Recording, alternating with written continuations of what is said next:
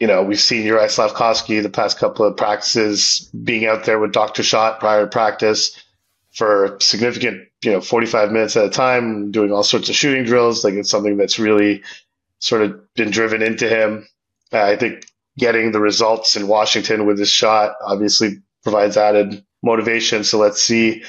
And I think a lot of fans would note that, a lot of our listeners would note that the power play goal Juraj Slafkovsky scored came on a pass from Mike Matheson, who I've seen a lot of chatter on the Twitter box that that Mike Matheson refuses to pass to Slafkovsky on the power play. Yeah. Well, it's let's see if he's turned a new leaf on that one with Slafkovsky. And I think a big issue with Slafkovsky earlier in the season was not only that he wasn't shooting, and I think maybe this might have had something to do with Mike Matheson not passing it to him, is that when he was in that right circle, if you watched his feet would be pointed back at Matheson.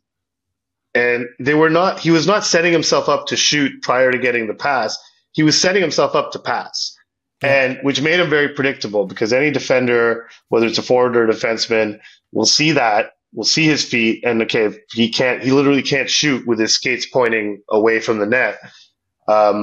So the threat to shoot wasn't there, which made passing more complicated because the penalty killers were playing the pass more. So as long as he gets his feet set to shoot and he's ready to do it, whether he does it or not, will affect how the penalty killers play him. But he has to force them to respect that shot. And the more he shoots it, the more goals he scores, the more those goals wind up on highlight reels, the more players see those goals, the more they're going to respect that shot, and the more things open up potentially for Cole Caulfield on the other side, which is what we've been waiting to see from the Canadiens power plays.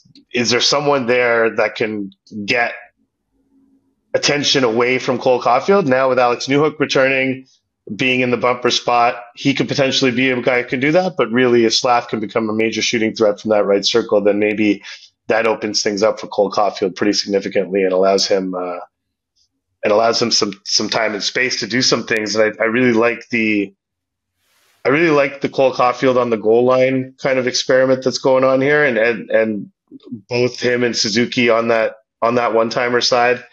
I feel like the power play kind of turned around when they did that a little while ago, and it really creates some different, interesting looks. But again, that only works if the guy on the opposite side of the ice is a threat. So let's see if that continues for Juraj Slafkovsky.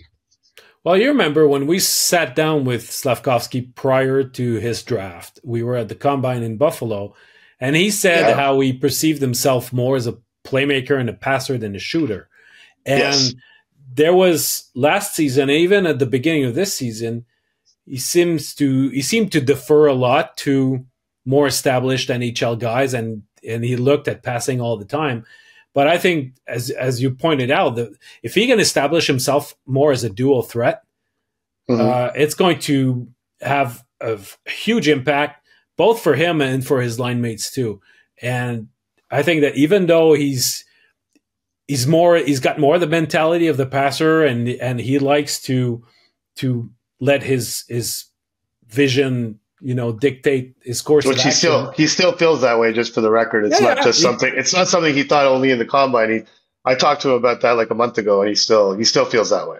Exactly, but at the same time, he needs to make the other team think about what he's about to do, and the couple of goals that he scored against Washington are an interesting message that's being sent. Of course, that one-timer is significant, but probably the first goal is also something that's even more encouraging, because it means I'm trying things with my hands, toe dragging it, getting on the inside, and aiming right. I think that was a magnificent goal. And now we've got a Slafkovsky who's up to 7 goals and 8 assists in his last 21 games.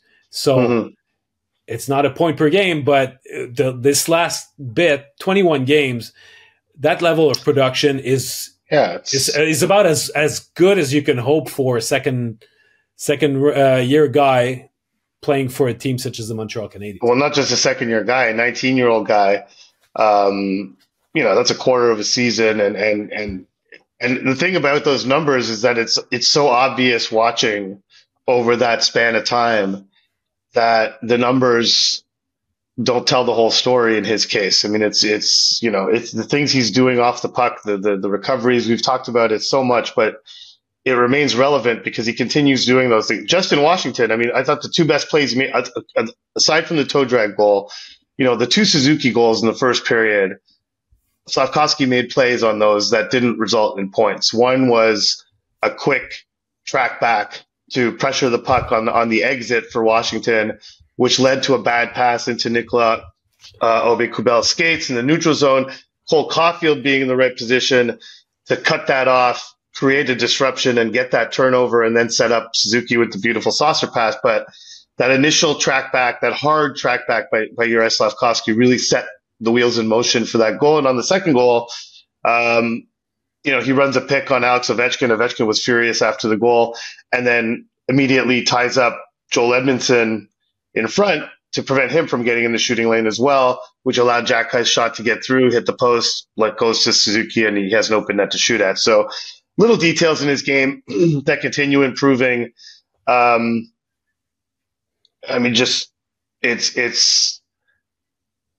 It's going to be interesting to watch and fun to watch if he can keep this going, for the rest of the season.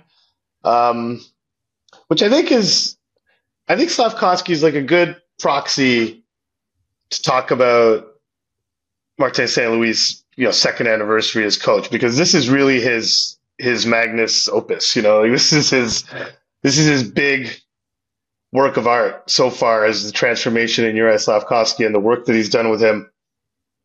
And he was asked a question, I believe it was on Thursday, if the organization takes any pride in the fact that they kept him in the NHL, that they didn't send him down, that they decided to work with him at the NHL level. And Martin's answer was no.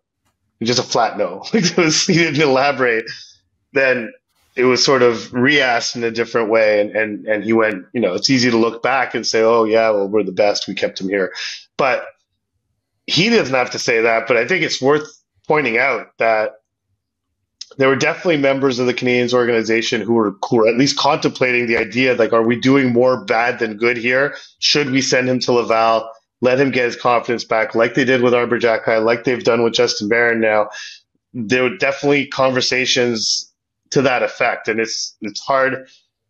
I believe Martin went to bat to say, no, I want to keep this guy here. Let me work with him. I'm doing something with him. I need to complete that. I know he's going through a rough patch, but I need to complete that work. And, the extent to which Juraj Slafkovsky has been receptive is a big part of it. But Martin's ability to communicate to young players is really been, 2 years into his coaching tenure with the Canadiens, is really his strength, is really something that makes him a perfect fit for the Canadiens right now, is his ability individually with players to communicate ideas, concepts, situational decision-making, all sorts of things that he does in the video room that really resonate with these guys. And every conversation I have with any player asking about their one-on-one work with Martin, it's just effusive praise, over the top praise. I talked about it with Jaden Struble this morning, and his eyes, he let out a megawatt smile as soon as I asked the question, what has it been like sitting in video sessions with Martin St. Louis? Just he's blown away by it. He can't. And so this is, 2 years in, there's a lot of good that Martin's done, but I really think on an individual level, working with individual players and really creating tailor-made programs for these players